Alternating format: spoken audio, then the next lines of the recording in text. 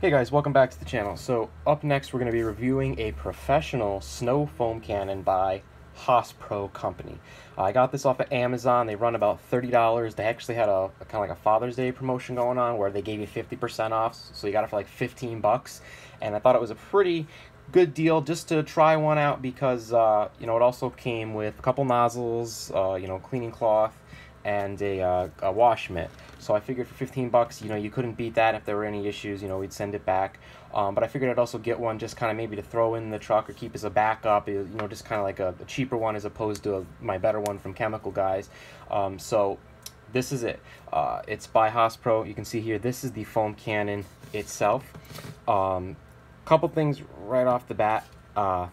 It's kind of cheaply made up top here. The first one I got, this piece here was actually not even on it, and it's just basically a screw, and it doesn't have a stop.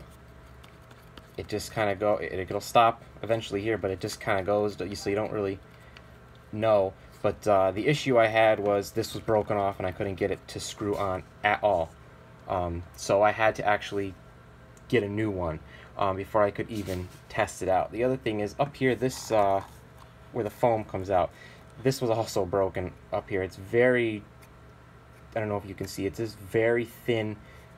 This adjusts, your foam coming out, but it's very cheap thin plastic and very cheap thin metal in there. So you have to be very, very, very careful with it, even twisting it, because it's just very easy to break, let's just say. But that's the foam cannon itself. Then you have your jar here, your tube that goes in. The metals. This is heavy metal up here, so this is good quality here. It was just the plastic pieces. Now, when I did test it out, it works okay. I'm gonna put a video up of the product being used, showing you guys how it works. It's an okay product. I mean, for $15 that I paid for it, that's a decent deal. Because you hook it on, you can just spray it real quick. I might actually just leave this one in my truck, just to have it, or like I said, as a backup, or so it's not bad for that. It works pretty decent. It's it gets the job done. It gets the foam out, and it also came with 3 different other nozzles here for your washer. You can see, and then there's a little card in here that tells you basically how to set it up. That's about it. And then you got 3 different wash nozzles here. Obviously my pressure washer came with it, but these are nice, like I said, as a backup. I'm going to throw these in the garage in case one ever broke or anything like that, so that's not bad. And then, like I said, it also came with a microfiber cloth. This cloth is just kind of like a cheap cloth, to be honest with you. I'd rather use the Chemical Guys ones. It's kind of flimsy. It left behind some lint, but it's going to just go back in the truck in the back just as a backup cloth for cleaning up messes. And then it comes with a wash mitt here. It's very, very small. I can just barely get my hand in there. I actually have to scrunch my fingers up. My hand's too big to fit in there. But like I said, it came with it for I guess as a bonus or whatever. It just comes with it as a kit.